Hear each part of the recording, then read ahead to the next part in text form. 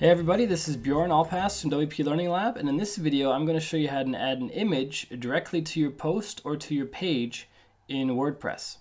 So right now we're on the dashboard, and for the purpose of this video I'm just going to create a new post. So I hover over post on the left and I click on add new, and I'm just going to enter a title and a little bit of content.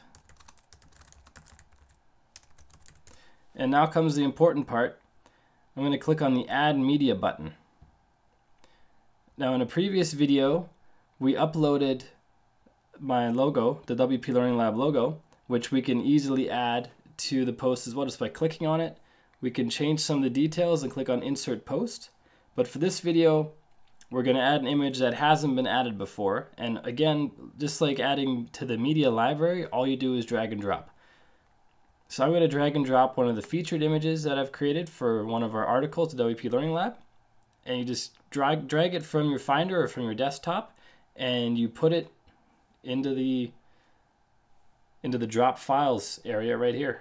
And you just drop it, and it loads it in automatically. I want to uncheck the one I had checked previously. So if you can actually check multiple images and you can import them all at once into a post. But for this case, I just want to do one at a time. And when the image loads in, it just has as the title, it just takes the file name of the JPEG or the PNG or whatever the image file is. So I like to add a new title. I usually make it quite descriptive. I don't usually have a new title for image as being the title. I'm going to show you also what the captions do. And we have alt text and a description. And then we have some image attachment settings. By default, what WordPress does is it makes the image clickable and it links it back to a bigger version of the image, which I usually don't like to do. So I usually set the link to part to none. So the image is not a link. And then you can choose a size. WordPress automatically scales down the image to various sizes of the same aspect ratio. So I'm going to just use the large for this case. You can use whichever size is appropriate for your needs. So now we have all the image code that's automatically inserted. I'm in the text portion of the editor. If I click on the visual portion, you then see the image. And right below it, you see this is the caption. So the caption we entered in the image details shows up right below the picture. And if we go to the text section again, we can see some more information about the image. So we have the actual image file in the source tag. And in the alt tag, we have alternate text for the image. And the alt tag is very important for SEO. Google, I mean, honestly, as far as search engines go, we only care about Google. And they're also one of the more advanced, or the most advanced. What they still cannot do very well is read text in images. They're getting close, but as of right now, they can't do it. So they rely heavily on the alt text and usually the title text, which I'm going to add in right now.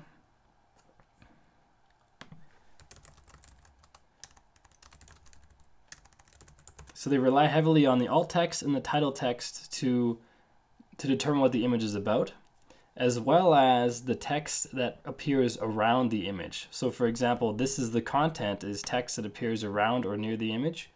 So they try to draw information from that surrounding text as well. So I'm just going to show you what the alt tag and what the image tag or title tag do. If we click on preview, we will see our image displaying in the page, and the title tag, when you hover over the image, it shows up. So I just wrote in this is the title, and then after a second of hovering over the image, it says this is the title. Obviously you want to have something more descriptive there, something describing the image. And if you have a situation where images don't load, then you see the alternate text. And I'm just going to set that up right now so the image doesn't load, and then you could see the alt text. So actually this should be really quick. I'll just break the file name.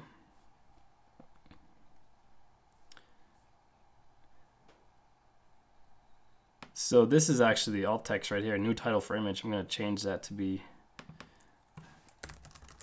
this is the alt text, just to make it more real. So we preview that, and now it says this is the alt text. So that's text that appears when the image doesn't load. I'm sure you've often seen this inside of Outlook or an email client you're using when they block images. If the person who sent the email is very clever, they would have something in the alt text saying, please allow images. So then you would go ahead and allow the images so you can see the email as it's supposed to be seen. Anyhow, all that to say, that's how you add images to your post, and adding images to your pages is the exact same process. I'm just going to show you real quick. You go to a page, you add a new page, and we have the exact same add media button right here. It does the exact same thing. Has upload files, you drag and drop, has the media library. So adding images to posts and pages is the exact same process and the exact same end result. I hope this video helps you. My name is Bjorn from WP Learning Lab. Please make sure you subscribe and follow us on social media, and check out our blog at wplearninglab.com where we post about WordPress daily. I'll talk to you soon.